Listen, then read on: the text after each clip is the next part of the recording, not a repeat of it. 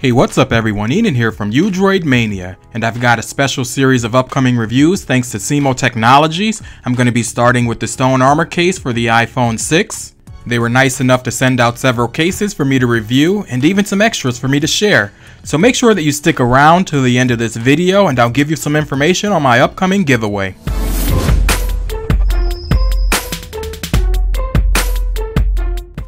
Before starting the video, I went ahead and removed the packaging since it was rather minimal, just so we can get right into it.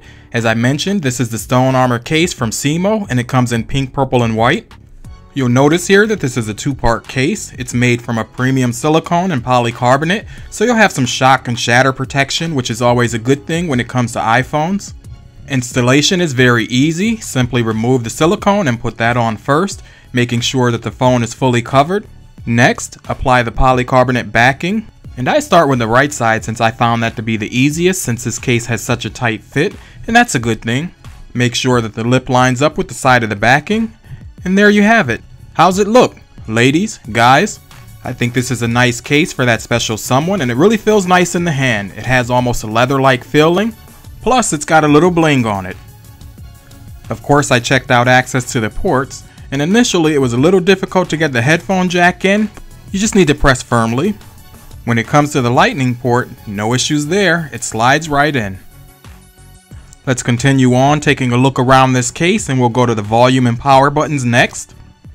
To me, the iPhone 6 buttons are pretty clicky, and you'll continue to feel the same thing using this case. As you can see here, the volume up and down buttons respond as normal, and well, when it comes to the power button, you'll be happy to know that it responds just the same. Let's move on to the back of the case, and you'll see here that there's ample room around the camera, mic, and flash, along with a nice cutout to show off that Apple logo.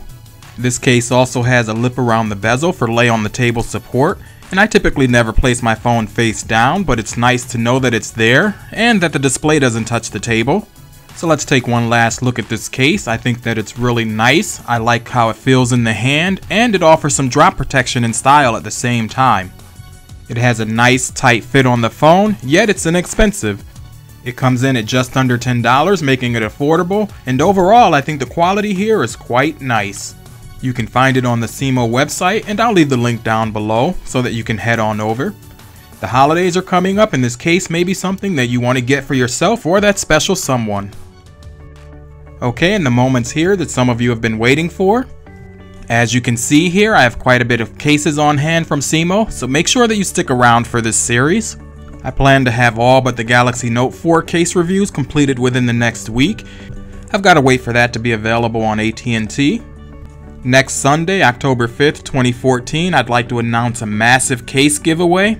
There'll be Cimo cases included, as well as several from my own collection, so make sure that you subscribe now to be a part of the giveaway, and the rules for the giveaway will be provided next week.